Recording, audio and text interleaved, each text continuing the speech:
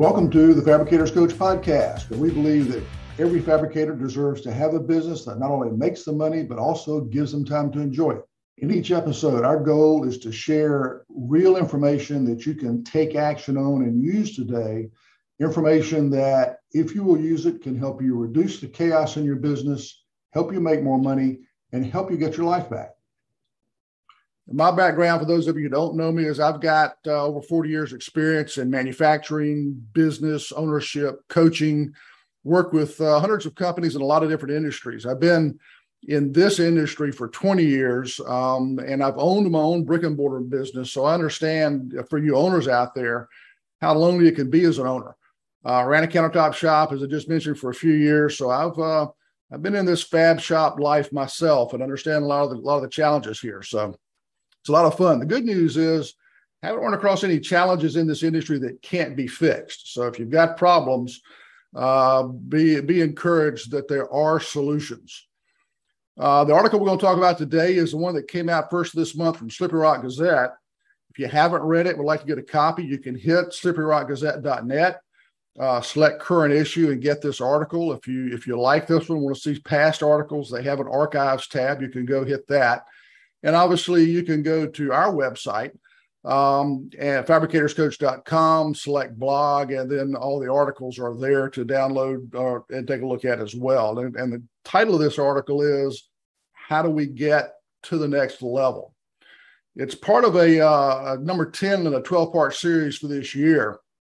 The whole idea was, as my wife and I ran a countertop shop on the Eastern Shore of Maryland, just before the beginning of the Great Recession, our big seasonal challenge was that fourth quarter. People coming in the week before Thanksgiving wanting to have new tops in the kitchen, before the family gathered for Thanksgiving dinner. I know none of you have ever had that challenge, but it's something we see a lot in this industry, of course, with fourth quarter. And I got to thinking last year about how crazy that time was for us. And I thought, okay, so what can we do for 2022 to help make that holiday season better for folks, this year than it was last year? And of course, the whole challenge is finding ways and making suggestions to help you start working on your business and not being just in your business all the time. I think it's really, really critical. I think it's very important that as you work on improving your business, the closer you get to having a business that not only makes you money, but also gives you time to enjoy it. Because I think that's if you can't enjoy what you're doing, what's the point, right? You may be making some money, but if it's consuming all of your waking time, then that's not much fun. So I want to offer some suggestions, and that's what this series of articles has been about this year. So let me ask a question. How many of you feel like you just can't get away from your business? That the business is running you instead of you running it? Anybody here in that situation? I used to be this way. Diana. So what was that like? It was stressful because even if you go on a little vacation over the weekend, you have your phone with you. You're always on the phone. My husband was very mad about it. Yes, you can fully relax, and I have a strong sense of control because I feel like if I, let it go, other people won't be able to control it as good as I do. That's why I was always constantly, even on vacation, I was trying to oversee the operations and make sure everybody's happy, the clients are happy, the fabricators are doing their job properly. And that, in the long term, maybe it's good for a few years. You can work and operate this way, but then in the long term, you understand that this kills all of your energy, and your work is just around you 24/7, and there is no other pleasures in life like your family, spending the quality time with your loved ones. That was me for the last five years. Well, it's certainly a tough way to live, no question about that. So a couple of key points from the article. One of them is this question. Are you a fabricator? Do you see yourself as a fabricator, or do you see yourself as a business owner? So definitely a fabricator trying to be a business owner. Gotcha. Okay. Well, I'm a business owner, but I like going into the shop here and there, time to time, once a year or so. I like polishing stones. Okay. All right. I'm a business owner acting as a fabricator. All right. You want to elaborate on that one? All the day-to-day involvement, pulls in to be. I mean, it's not that I do the polishing or cutting anymore, but we're involved in the business so much that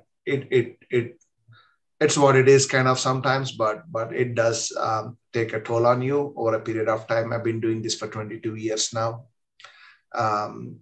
We definitely go back and forth thinking that now we should not be doing all these day-to-day activities, but then something goes wrong somewhere and then you get yourself involved because we care about business. I mean, it is tough to imagine sometimes that we cannot separate ourselves from the operations, but then, you try to do it and then you definitely you want it to be on the hat of a business owner. You want to wear that all the time and then keep distance from the business. But then when, things are not to our expectations, then we get pulled into the day-to-day operations. So it's kind of a mixed feeling for me.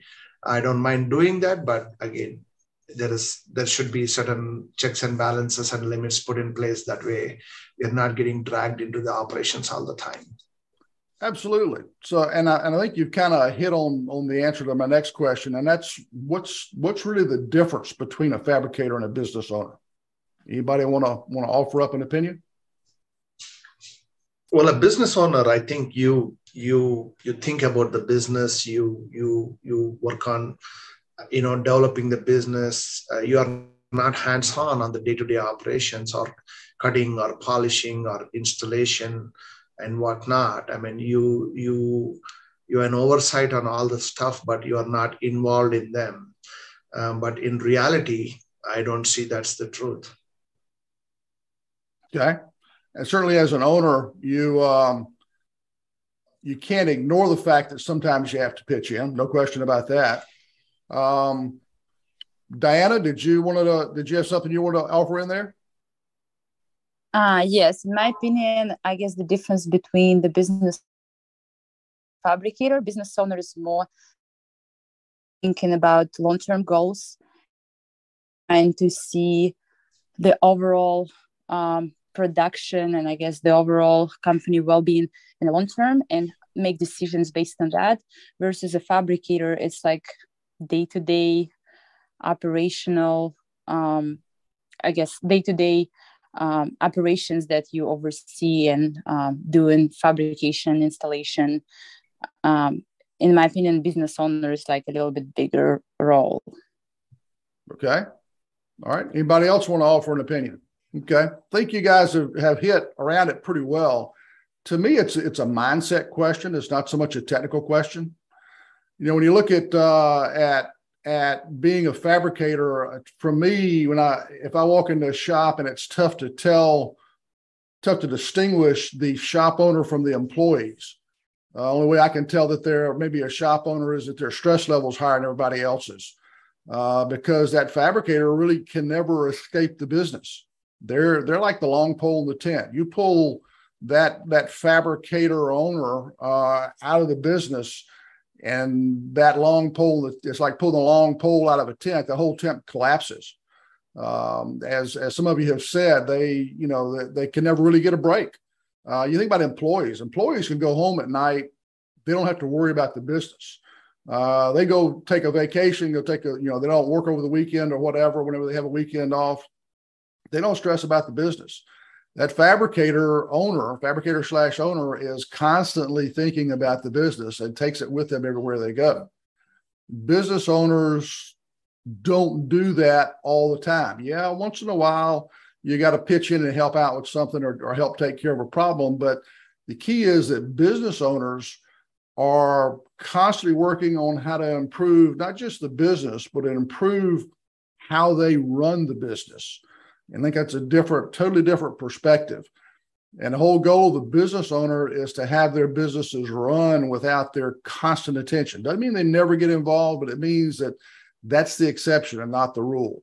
They can get away to relax, just like an employee can. They can get away to learn about the business, to learn about business in general, and to learn how to improve how they run a business. And so that, to me, that's kind of the difference between a fabricator and a business owner. And I think those of you who commented, and I appreciate your comments. I think you guys were kind of echoing those same thoughts. Anybody differ with any of that?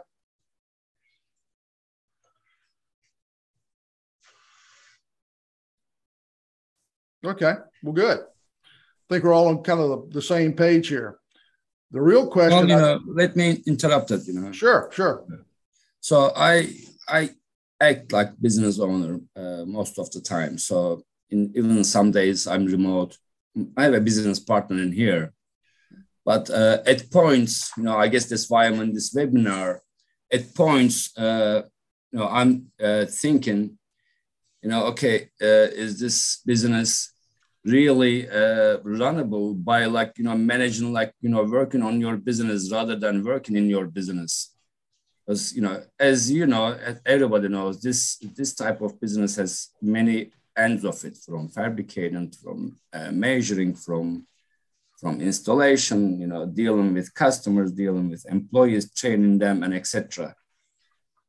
So I guess we are in here to hear from you, what would it take to really be working on the business rather than, is it really feasible? Is it really possible to work on your business and act like a business owner, or this type of business really requires you to be sucked in it?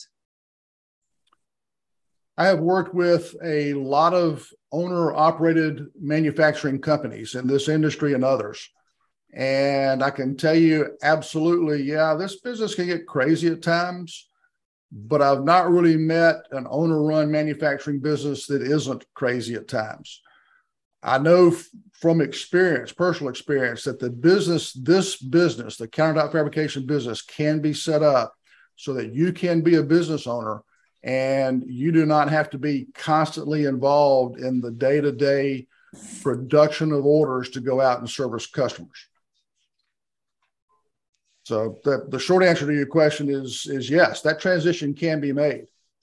A lot of the things that I'll talk about today are about folks who are struggling to get to that level. Some of you are already partially there, and we can talk about some more advanced aspects of this as well as we go through. I'll be happy to get into that. So the key question, and Ibrahim, you've been a good straight man there. You've asked that question. How do you make that shift? Can you do it, and can you make that shift? And for a lot of fabricators that I talk to, they are so consumed in the business, they can't stop and think about tomorrow or next week because they are so worried about the now. And for those folks who don't have any time to themselves at all, some of you listening to you talk, you've been able to kind of start to make this shift, but you haven't fully made it yet. But where you start with this is setting business goals. What is it that you want your business to do by the end of this year? What do you want it to achieve next year? Is that a top line sales goal? Is that a net profit goal? Is it both? What does that look like? And one of the key to setting goals is to have some way to measure that progress. How do you know when you get there? And of course, if you're looking for a top line sales goal, that's a number, and you're looking for profit, that's a number. Some folks will tell me, well, I just need good metrics. Well, great. I can give you a couple of good metrics. Is that sufficient? Some folks will tell me, well, it needs to get better. I got too much stress. I need to get my stress level down. How do we measure that? Okay. And so having a metric is critical, and having a time deadline is critical because it gives you something specific to shoot for. You want to achieve something specific by the end of 2022 or by the end of 2023 or, the end of each quarter, whatever that is. That's the key to setting these goals. The goal I like the best to talk to business owners about is, what's your exit strategy? And I can always tell when I'm talking to a fabricator instead of a business owner, because a fabricator typically can't answer that question. Or their question may be, I want to sell this and retire. Well, that's frankly not a good enough goal. Why do you think that might not be a good enough goal, to just sell it and retire? Well, you usually die when you retire. You know, you need to keep busy as a business owner. You know, I don't know. That's at least my character or what I see on people. I'm not looking to retire. You know, selling is obviously, you know, that would be a nice. You know, I feel like that's a success. You know, you start something up, you grow it and bring it to a point and sell it. That could be an ultimate goal, but that doesn't stop that I will be retiring. Understood. And understand when I say retire and I talk with folks about exit strategies, it's not sell the business and then sit in a rocking chair on the front porch for the rest of your life, because you're right. You will then die very quickly doing that. My question is always around the idea of, okay, what do you want to do when you're no longer doing this business? And that's the question that stumps a lot of fabricators. A business owner has a pretty good idea. And, you know, Ibrahim, like you said, you've got some other things that you may want to do once you sell the business. The question is, what kind of money do you need to be able to do those things? I've talked with business owners in the past that are great golfers. And man, when they sell their business, they want to go out and play the great golf courses of the world. And so now we've got the starting point for a goal. We can list those courses. We can list the greens fees, figure out what's going to cost to travel there, stay there for a week or two, whatever. Or somebody says, well, I want to travel a lot. Great. What kind of travel? You want to go around the world? You want to see all the great national parks of the United States? You know, what is that? And we start putting definition around that goal and figuring, okay, what's it going to cost to be able to do that? And that starts driving us back to, so how much money do you need to net from the sale of the business? And what's that look like? Well, how does that, and then that implies that your business has a certain size and obviously a certain sales value. So then you sit down and look at today, where are we? What's the business worth today? If you were to sell it today, how far are you from that dollar figure that you have to have? And by the way, when's that goal that you want to exit this business by? Is it 5 years from now, 10 years from now? And so if we set those, we know where we are today in terms of business value and what you net from a sale, and say, okay, in 5 years, I need to net, let's say your business is worth $1 million today, and you want to be able to sell it in 5 years for $5 million. That means now we've got some goalposts on the ball field. We know where we are on the yard line, and we can start putting together a game plan to go from $1 million in value to $5 million in value. What are the things that we need to accomplish to get there? So setting that kind of goal and direction helps drive making this shift from a fabricator to a business owner. Does that make sense? Anybody disagree with that as a really good first step? No, that's a great step. Always you got to start with the goal, you know, and the goal should be always the one that the final goal, you know, just like you are saying, the exit strategy. From the exit strategy, you come down and set your goals up, whatever the goals up, you know, either revenue or the profit margin, I would say mostly, you know, not only the revenue, because that's the thing that helps you to exit. Yeah. And then when you start looking at, okay, you're going to grow it from being worth $1 million to being worth $5 million, then obviously you can't be the person in there performing all of the different processes all the time. So now we got to build a way to start delegating that to other people. And that's the key. And so when you get to this next step is, all right, what are the major obstacles that are keeping you from achieving whatever goal you've set? And the key is to sit down and list those obstacles and then develop a plan to eliminate those obstacles.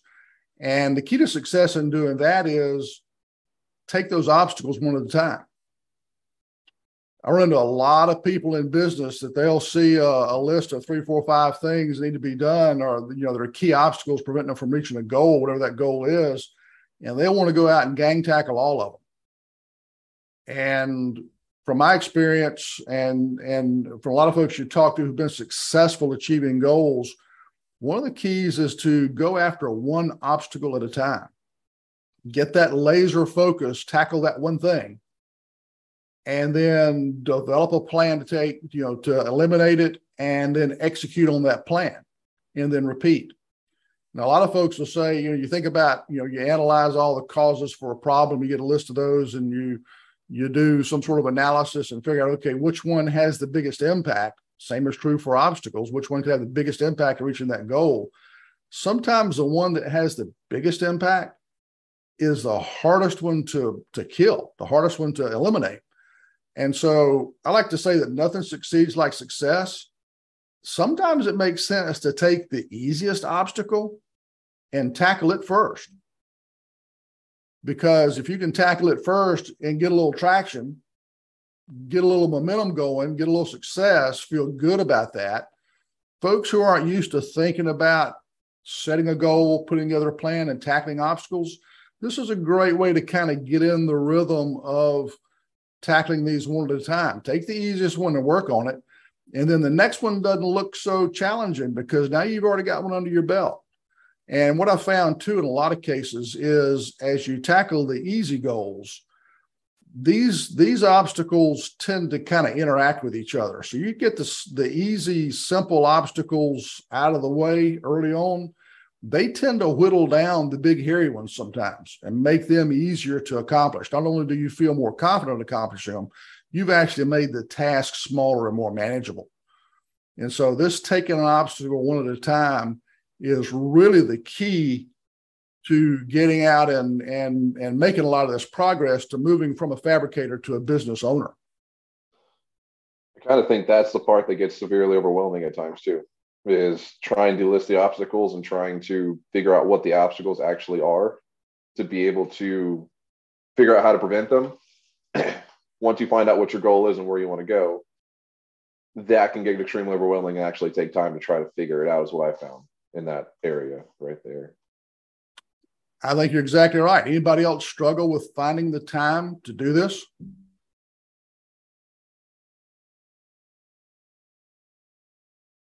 Yes. Yeah, that's normal.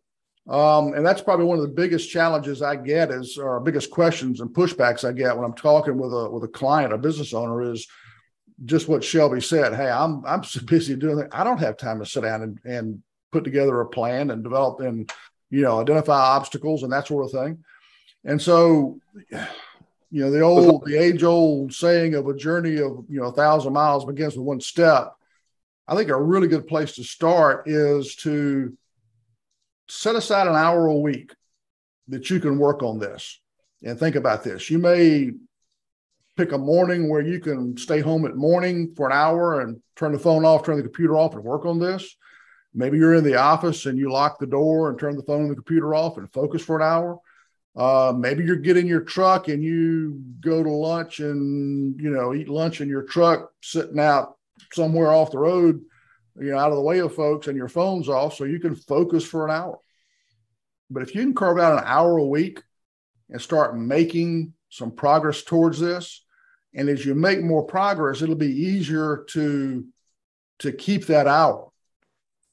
And then when you find it's easier to keep that hour, then go to 2 hours a week and just continually increase the amount of time you can put into this. And as you start tackling these obstacles, that'll be easier and easier to do. Has anybody ever tried an approach like that where you're just carving out simple steps and just committing to yourself, hey, I'm just going to take an hour a week and I'm going to work on this? I spend a lot of hours on this. Oh, my bad. Go ahead. Sorry, didn't mean to interrupt. Go for it. Okay. I spend a lot of hours, honestly, that's all I do. That's all I do. Develop systems and making sure they work. It's a lot more than an hour a week. But, as I mentioned in obstacles, it's a life business. You increase your revenue, but then your expenses just increase as much, sometimes even more. Due to maybe nowadays is due to pandemic or etc. Then you see. I guess I'm talking about my challenges. So you see, I have one in the bag, my car bag. You want one? No. Sorry, Ibrahim, I think you got muted there. We lost you for a second. You want to unmute? Yes. Okay. Yes. So, in my case, the challenges, like I mentioned, from my previous speech is the profit margins, right? So you increase your revenue, and at the same time, you hope that while you increase the revenue, some of your expenses would come down. But unfortunately, with the pandemic, the things are not slowing down. Then you are seeing the profit margins are doesn't always go as the same level as your revenue. Then you try to find areas to cut the cost or increase your prices. So, but increasing your prices comes with many challenges because you are always competing with other fabricators. And some fabricators may know what the cost of their goods are, and or some may not really know what the cost of their goods are, and they keep a certain price structure. And we don't only do residential, we are mixed. So you probably like 65% business to business and 35% residential. On the residential aspects of it, price could be increased with showing the value that you do in your business, but on the business to business side of it is not that easy, because there's always another company may jump in front of you. Although we've been established, so we have clients over a decade, but you still like to increase your business to business, so you get a constant business from there. So Ibrahim, if you were to take the things that you just listed, what are the top 2 obstacles to you achieving your objective? Well, mine is I started thinking about this within like last 2 years, automation. So that's all I'm focusing on nowadays. Automation. Metrics, I see it. We use a software, which is an old software. I'm not really I don't know if it's good enough for us yet. So is automation an obstacle, or is it a solution for you? Oh, it's a solution. My bad. Yes. Obstacle. Well, obstacle is it's kind of got you digging a little bit deeper, doesn't it? That question. Right. Exactly. I mean, there are many obstacles, right? Obstacles is the market is the obstacle, right? Is the market the obstacle, or is the competition the obstacle, or is it your approach to the market that's the obstacle? Correct. You are absolutely right. Due to the market conditions, competition is the obstacle. Like market and the competition I'm talking about. So that's the obstacle. So fabricators. And obviously, when you get into the discussion about markets and competition and that, there are a lot of different facets to that. And so when you start, and I'm thinking about that because we're in the middle of a 10-week workshop that we're providing that deals with, how do you put your market message, your market identity out there? How do you develop that so that you're unique from your competition? And so it solves your customer's problem. Your customers understand that you can solve their problem without you telling them you're great, but you show them you can solve your problem. And then also we're talking about the specific sales techniques for, how to sell without selling. And we started the whole thing off talking about metrics, using the metrics to quantify which market segments and which customers you should be going after, which are best for your business. So when you get into market issues and competition issues, those are big, hairy issues, no question. But there are key facets to those that I think, as you have your goal identified, your objective identified, then we need to sit down and say, okay, where are the areas that you're struggling, and identify the obstacles to improving those areas. And then that gets us where we're talking about. But that's on the sales side of the business. So it sounds like one of your obstacles is really just increasing your sales. Is that correct? Well, I 100% agree what you just said, right? So you had, and that's how we sell it, right? We sell not by selling it, we sell by helping customers. Right. So we don't sell like, second-hand car dealers sales. We don't do that. We educate and we spend time and doing that. So, and you are right. So obstacle in our case, I don't know if it's obstacle or not, because we are working on it, but yes, increasing the revenue. It's our main goal right now. I don't want to say the obstacle.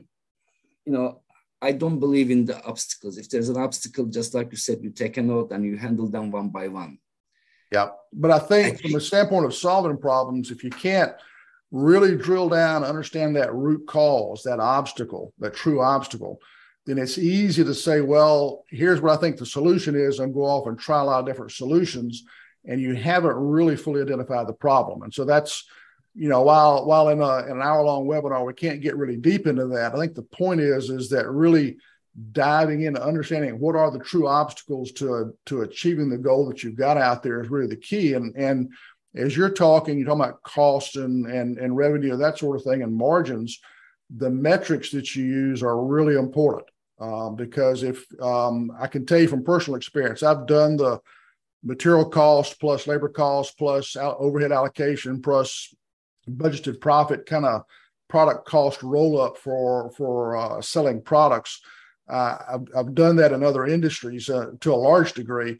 And that standard cost system is great for GAAP accounting. It's great for bankers and investors and accountants, but it's not a really good business management system.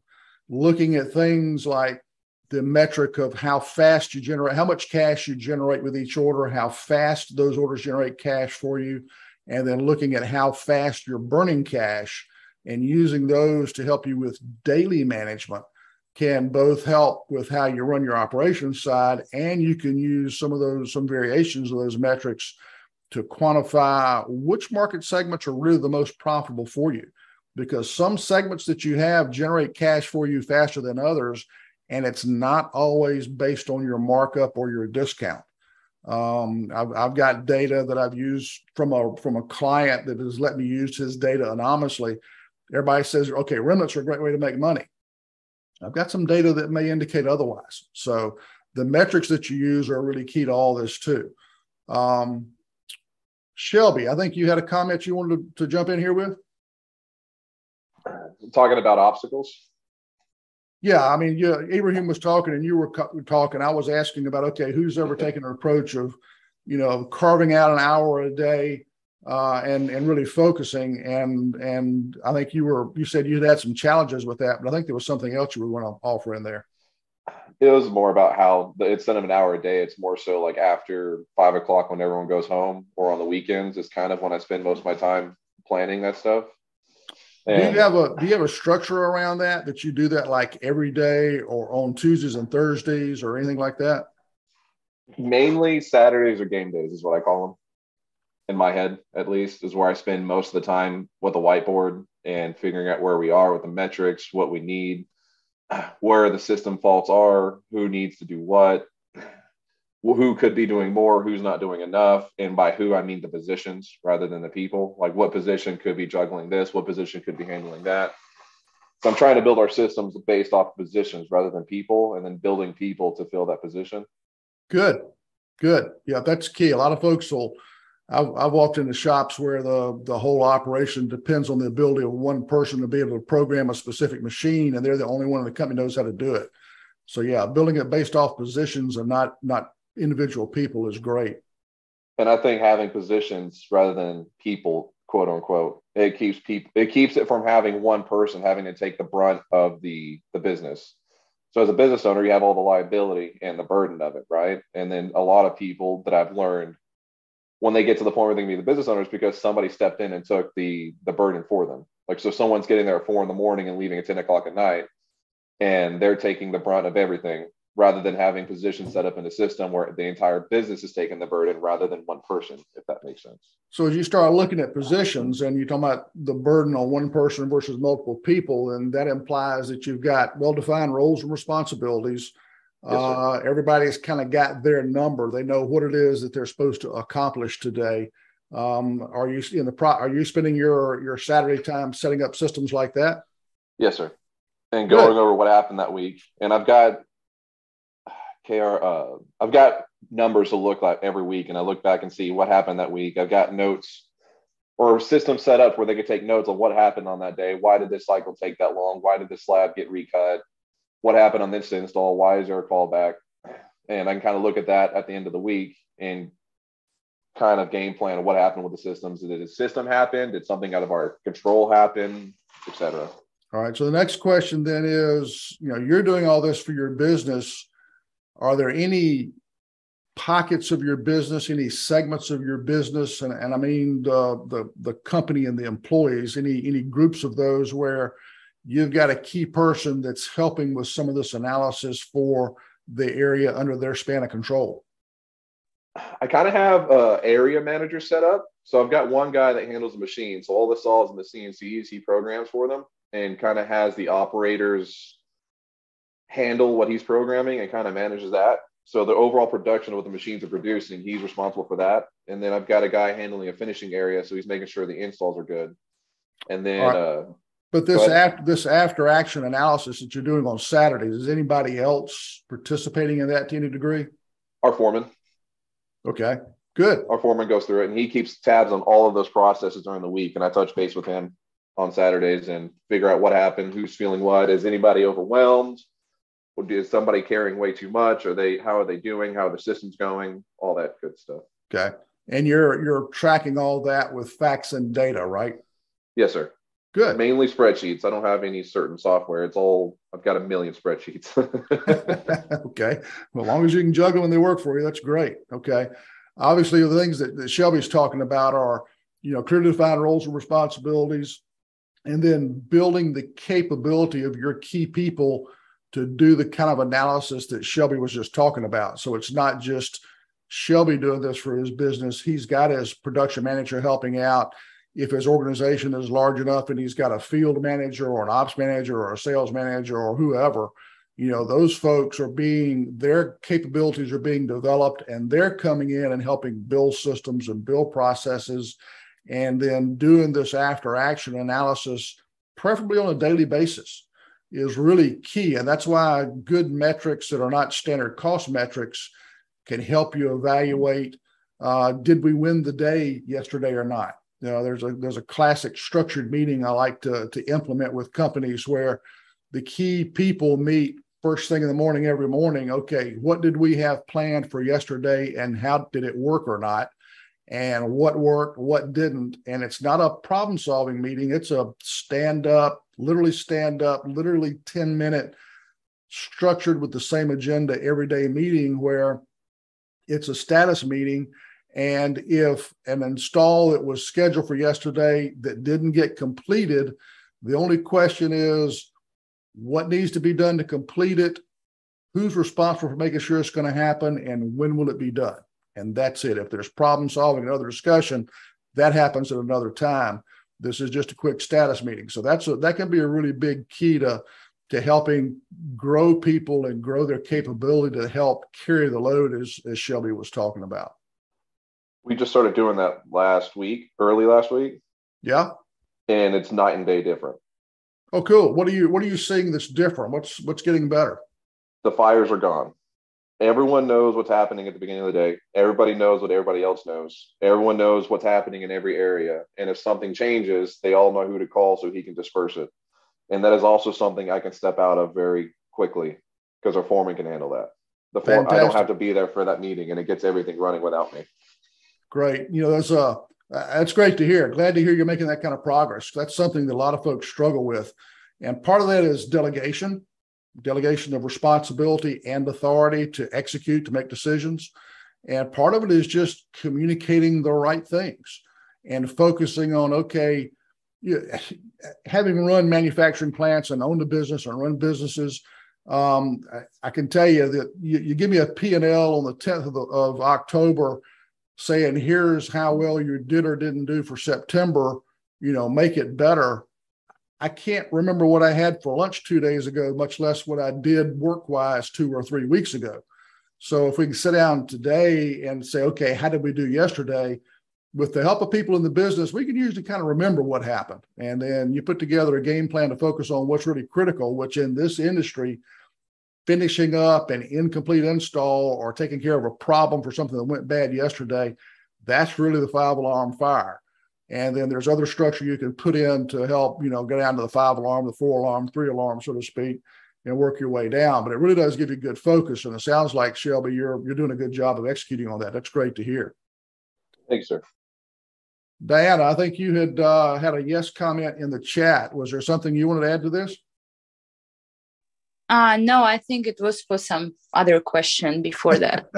we missed you. I moved too far on and now we've forgotten. Okay. If you think of it, holler. We'll I apologize for missing it when you brought that up. Oh, no, that's okay. No worries. Okay. It was about the comment of we don't have time. She also agreed that we didn't have time. I remember that coming up. Okay. All right. Thank you. I've got a laptop and 2 extra monitors open and trying to run PowerPoint and look at my notes, and I miss some of these chat comments from time to time. So I apologize. Okay. So I think a big key is this simple approach, a step at a time, really pays big dividends. Clients that I've had take this on and move in this direction really get a good benefit out of that. And part of what happens along the way is that you become a student of business, not just of the countertop fabrication business, but business in general. And that's where having some good resources can be a big key to help you as you learn more about how to improve not just your business, but how you run your business. There are a lot of great books out there. E-Myth Revisited. Anthony was talking a little bit before we came on board. A great book about business owners becoming less involved in the day-to-day, but thinking more about the business. There's a good management system around that called the Entrepreneurial Operating System. If you'd like to read, there's a book called Traction, which takes the concepts in E-Myth and puts a lot of good structure around them. Anthony was talking about that in his business. You guys have had, do you want to give a quick summary of that, Anthony, for the folks who didn't hear that? Yeah, absolutely. Every business runs on some type of operating system. And I would say the majority of them is reactive. And that's why we feel like we do sometimes stuck in our businesses. What the EOS system is geared towards getting a business owner out of the business so that they can work on it and constantly inspect what you expect. So it just really breaks down these things that we fundamentally do on a daily basis, gives language, and then gives tools so that you can create systems like we're already talking about. Particularly, one of the main tools that Traction gives you is start with your accountability chart. And I've heard that mentioned a few times, defining roles and responsibilities, but highly recommend it. And there's a lot of free information out there. So EOS and Traction, look it up. Yep. The book is called Traction. Those of you who don't like to read books on, not books on tape anymore, it's called Audible. Those are really good. There's a book called Rhythm that's good about some of this pace that's important, this cadence of management. I've got a tool that talks about that, a free tool. If you go to fabricatorscoach.com, hit free tools and look for the management rhythm tool and download that. It's got some things that are kind of like a condensed version of Traction, so to speak, a lot of the same concepts. If you're struggling with making things happen, the 4 disciplines of execution, it's a really good book to kind of get you focused on that. And obviously, if you don't like to read, then doing the Audible thing is really helpful. But as you spend more time working on the business, you're going to find out that there are things that you really need to know that you don't know yet. And books is a great way to get a lot of that. Another great way is podcasts. We take all of these webinars and we convert them to podcasts and put them on Fabricators Coach podcast on most of your active podcast platforms. In this business, there's a guy named Aaron Crowley who does something called the Fab Lab podcast. Really good information from somebody who owned a shop for a couple dozen years. There's another one out there called Countertop Success. A fellow named Stephen Alberts is really good at looking at the marketing side of the business, especially the B2C, the retail marketing side of the business. And he's got some good podcast episodes. So there's some really good resources like that are out there. I think one of the best resources is other business owners, not just in this business, but also other people who own businesses in other industries. There are local groups you can get into, leadership type peer-to-peer coaching groups. Before this session started up, we were talking a little bit about ISFA, ISFA, which just came back from their annual conference a couple of days ago. Really good. Cost of that is low. There's NSI, which is great for certification. Rockheads is a really good group. Artisan Group's a good group. If you're interested in things like that, those are groups that do a lot to help foster this peer-to-peer learning. And while they have good presentations at their meetings and their conferences, a lot of times it's the time between those presentations where you can sit down, meet other fabricators, get to know them, pick their brains. I've talked to several people who they basically will tell you that they would not be where they are today except for those relationships, that those relationships are the things that help them learn more than anything else. So I think those are all good resources for you. One of the things I think is important as you go through this is to approach it all with the perspective of intellectual humility, understanding that none of us really has all the answers, and looking to learn from people, be willing to consider a perspective might be a little different than what you've always thought. And that can sometimes be the key to you helping make that step to the next level. About to run out of time here for an hour. Anytime I send articles out like this, I get questions from people and they ask, get different things. And here's a couple that have come up. One of them is every time I set aside time to do this, I get interrupted. I just can't seem to make it work. I can't find that hour a week. I think what Shelby's talking about, taking some time on Saturday, is great. Shelby, I hope you'll get to the point where you can take that time during the week and maybe have Saturdays for yourself. Hope you get there pretty quickly. But I think it's important as you start carving out time and trying to get some time to focus to work just on the business and not be like every other employee in the business. I think it's important to kind of forgive yourself once in a while. None of us is perfect. As we get into these things and we stumble and they don't work, the key is don't give up. Keep after it. Yeah, maybe the wheels fell off and this week was horrible and you just couldn't find that hour. Okay, that happens. That's life. That's the nature of not just this business, but any small owner-run, manufacturing-oriented type business. So great. Didn't work this week? Fine. Schedule a time next week, set it aside, just work that much harder to make it happen. So forgive yourself and keep after it. Don't give up. The other thing I get a lot of is, people sometimes they don't like to read or they just don't have time to read.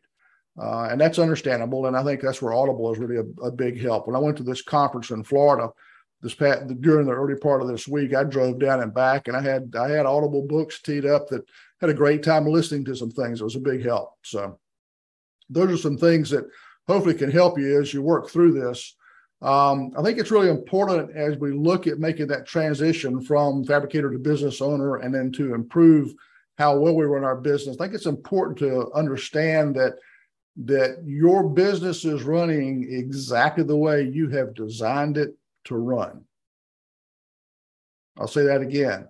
Your business is running just like you've designed it to run. And if you're not happy with how it's running, then give me a call. I'll offer a free, customized one-on-one assessment, walk through your business, look at what's going on, and make some recommendations to help you improve how you run that business. So if you're interested, contact information is here on the screen, and I'll be glad to set that up with you and spend some time with you doing that. The ad is still up here for the 10-week workshop that I mentioned earlier. We're in the middle of that. I've talked with several people about it since we got started. We limit this to 10 companies, 3 people per company, so we can manage the size of the group. We think we'll offer this again maybe early next year. If you're interested, drop me a line and we'll put you on the list to let you know when that's going to come out, and we'll have that available. Because if we do offer it again, I think we'll get a lot more interest as the economy continues to do whatever it's going to do, which doesn't look great, but who knows what it will look like. I think we'll get a lot of interest, and we are going to keep it limited to smaller groups so we can manage it well. So if you're interested, let me know.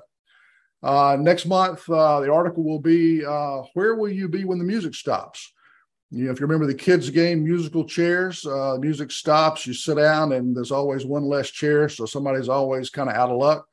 We'll talk about strategies for dealing with whatever this economy is going to be in the next couple of years, some specific things for dealing with a recession. But I want to thank you all for taking time out of your Friday. I hope this has been helpful for you. Obviously, an hour, there's only so deep we can get with this or any topic. And so I'm happy to hang out for another half hour or so and just talk if folks have got questions. But those of you who have to go, we're at the end of our hour. And I thank you for the time and hope you have a great weekend. Thanks, guys. Thank you for listening to this episode of the Fabricators Coach podcast. If you've got any additional questions about this particular episode or anything else, please check us out at fabricatorscoach.com. Thanks. Have a great day.